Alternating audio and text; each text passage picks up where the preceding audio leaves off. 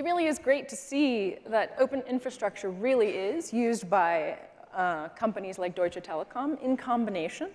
So it isn't enough to just look at cloud in isolation or containers in isolation, because the users are combining them together. Another important area of open infrastructure that's still very early in its evolution is 5G. And one of the reasons this is so interesting is that 5G involves so much more software than the earlier generations, and especially so much more open source software. So up next, we have two speakers. Hasib Akhtar is an expert in the evolution of 5G, and Chris Price has been actively transforming the way Ericsson participates in open source projects. Please welcome Chris and Hasib.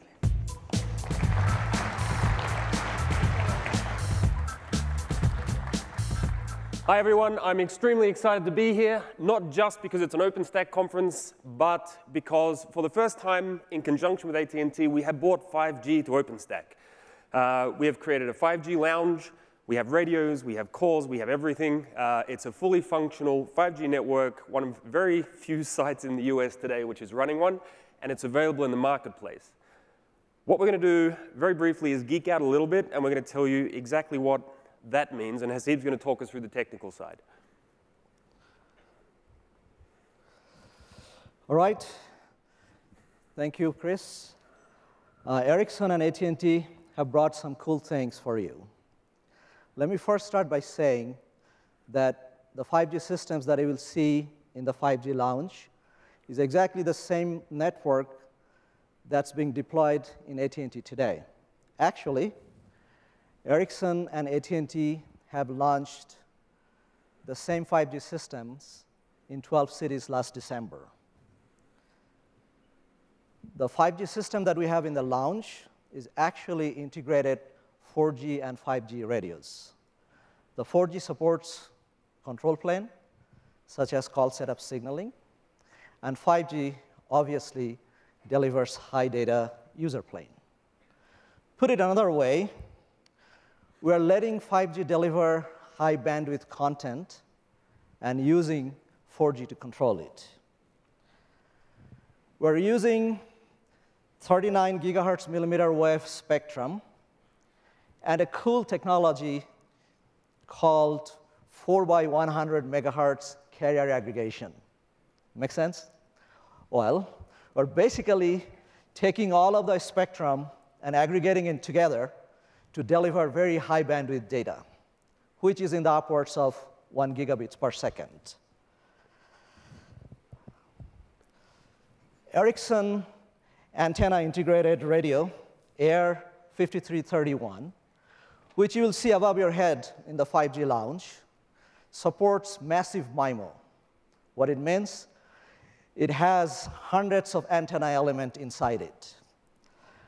Our baseband 6630, running in the back room, can support radio signals from both 4G and 5G technologies. How cool can that be? We actually have two systems here. The first system is end-to-end Ericsson, including the core network, all located in this convention center, delivering gigabits of throughput. The second system has Ericsson radios integrated with AT&T's live core network in Dallas, delivering up to 900 megabits per second of throughput to the internet. Well, what that means, we have taken a big, fat transport pipe out of this convention center and connected to AT&T's live core network and to the internet. Well, we're not done yet. Of some cool user equipments. These are Netgear Nighthawk MiFi devices that has Qualcomm's Snapdragon chipset into it. In the gigabit system, we have connected a test tool to the MiFi UE, to the Netgear UE, so that we can display the throughput. In the second system, the Netgear MiFi device will allow you to connect your mobile phone to our 5G system, powered by Ericsson and AT&T, so that you can experience it yourselves. Well, at this time, I'd like to thank all of the AT&T, Ericsson, and OpenStack folks who have worked tirelessly to make this 5G launch a reality. So thank you, everybody, for all of your hard work. I know some of you guys are up here till midnight. Thank you again. All right, thanks, Hasib. So if that sounds complicated, it is because it's pretty complicated. What I also want to do is I want to thank everyone involved in OpenStack, because what you'll find in the lounge is we have one antenna which is showing gigabit throughput. That's terminating on an OpenStack hosted MME, HSS, VPG, all the telco words that you used to. Everything's running on a little OpenStack data center right on site. So you can actually see gigabit throughput over the wireless running on OpenStack. And that's built on all the work we've done with this community over the last 4 or 5 years. And the other one is straight out to the network. That's running on the Airship project, on OpenStack, on Kubernetes. We have that running in the AT&T data center. But it's all based on the work we're doing. The reason it's all based on the work we're doing and we're not doing it in-house, it saves money. No, not really. The real reason is soon we're going to have a massive global network which is running gigabit throughput to your handset, to your computer, to whatever, to your car, to trains. And it's all going to be running on a massive distributed data center across the globe in all the operator networks. We're all going to be running OpenStack. We're all going to be running Kubernetes. What this provides is a huge opportunity to the OpenStack community and other communities to be able to access that technology for the first time. 5G is the first time that we get an open infrastructure across our entire mobile network. And that's really exciting for us, and I hope it's really exciting for you. I beg you, go to the lounge, check out, look at the radios, they're sitting up high. Go check out the Wi-Fi. You can get a couple of 100 megabit throughput on the Wi-Fi if you're fast. As soon as everyone else jumps on board, that pipeline's going to get fat, or less fat, I should say. Yes. But to talk a little more about the 5G, I would like to invite the VP of the Network Cloud from AT&T, Amy Wheelers. Thanks, Chris. Thanks, Amy. Good morning. It's great to be back with you. Chris and Hasib talked about what we have set up in the 5G lounge. I'm going to talk a little bit more about our 5G packet core. In Berlin, we talked about what we were doing in our 5G packet core. And if you remember, for those of you who were in Berlin or saw the video, we had Gus sitting in a Faraday cage, and we actually demoed our 5G packet core live. Well, I want to update you on where we've been since then. In December, we launched the first standards-based mobile 5G, and now we're live in parts of 19 cities across the United States. We'll be nationwide in 2020, and this is our 5G Evolved Packet Core that's running on our network cloud, which is deployed and managed by Airship. I know y'all are all familiar with Airship, and I have the great pleasure today to congratulate the Airship community on Airship 1.0, which is enterprise-ready and powering 5G today. And that 1.0 release is live now. It provides enterprise-grade security, improved resiliency, and expanded documentation, along with a lot of other things. We encourage you to get involved in the community and learn more about it this week. There are a lot of talks and things to learn from so that you can elevate your infrastructure.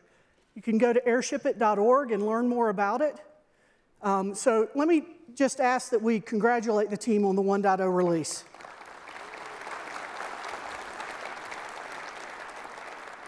In Berlin, I talked about the 5G revolution and what that would bring.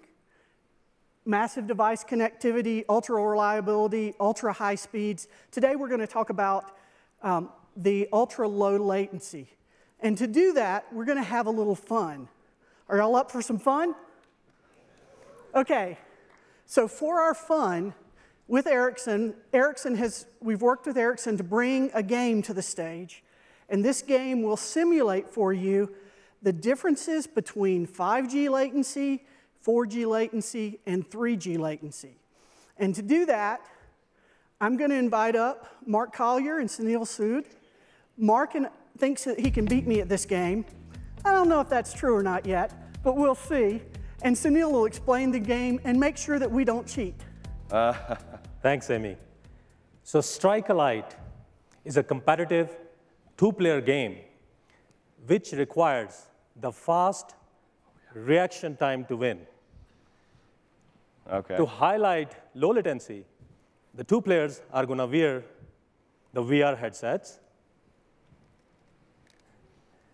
The camera on the top of the headset is going to feed video to the encoder, and encoder is going to transmit the video packets, the data packets, to the decoder, and decoder is connected to the video of the VR headset. So basically, on the top half of the screen, you're going to see what Amy and Mark are going to see in their VR headset. And on the lower bottom, what you see is going to be the live video feed. So while Amy and Mark are going to be busy, immersed in their video feed, blacked out from the surroundings, and hitting those lit buttons to get the points to win, guess what I'm going to do? I'm going to change the latency of the video data packets to give them the experience of 5G, 4G, 3G latency. That's not cool. I can bet it's going to be fun to play. Okay. And it's going to be more fun to watch. I see. So Amy and Mark, any questions? No, let's do it. Let's go. All clear. So let's start the game.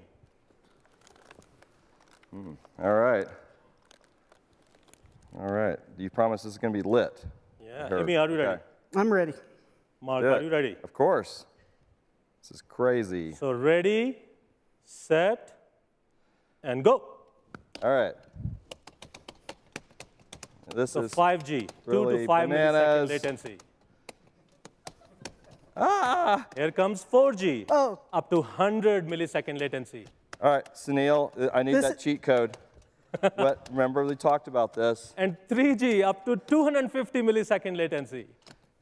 Now Give me let's see. 5G. Oh, my goodness. This is a nightmare. That cheat code, Where's remember? Oh, my goodness. What happened? Is it over? OK, the game is over. And guess what? Player 2 is the winner. Oh. And I don't know if that's true. he gets a special prize. Oh, you got to be kidding. All right. Wow, OK. Well, I'll tell you what, I can't wait to get 5G in real life because that 3G was not cutting it. No, it was not fun.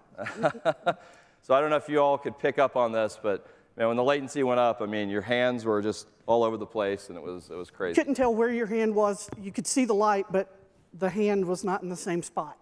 Yeah, well, I'll tell you what, one of the greatest things about what they've done here is that 5G is really rare right now, and there are very few places on this planet where you can actually experience 5G, and one of them is right here in this Denver Convention Center. I believe they mentioned that earlier. So you can go to the 5G Lounge, you can experience it for yourself, you can play this game.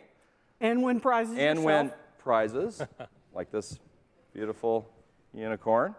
And of course, in addition to checking out the 5G, which again, they actually got permission to use the licensed spectrum with real live radios.